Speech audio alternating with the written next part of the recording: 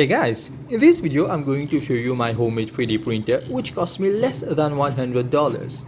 Now this printer is controlled using an Arduino Mega and also a Raspberry Pi for remote control printing. More on this later on this video.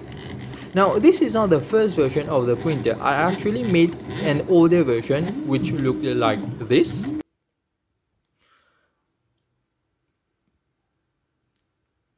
It was printing decently but was not a good quality print, so I upgraded to the newer version which printing was far more better than the older one.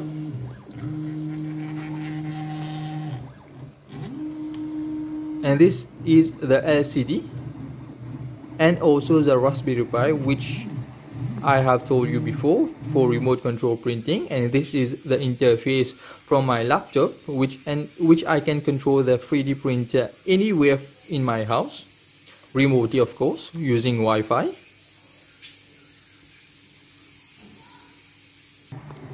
And these are the cables attached to the Arduino Mega, in which is mounted a ramp 1.4.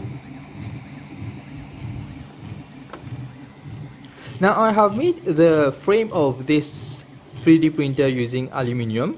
I will also tell you where I bought this aluminium frame and the NEMA and the stepper motors cheaply from online.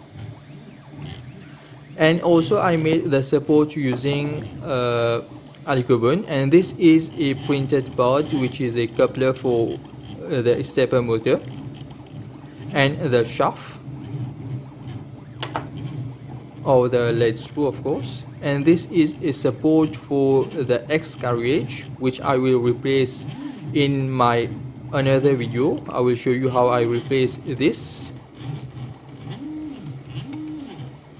And I have also printed some other parts, and also I have printed a frame for my homemade drone, which is this.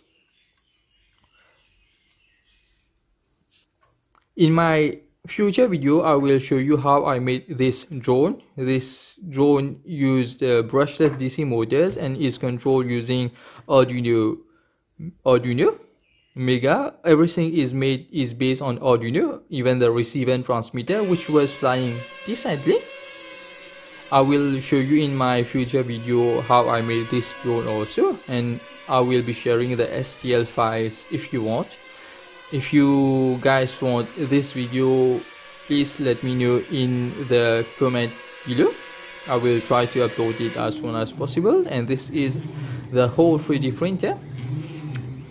If you guys like this video, please push your like, and you can also comment any queries that you have. Consider also helping me through my Patreons so that I can make many more videos like this in the future.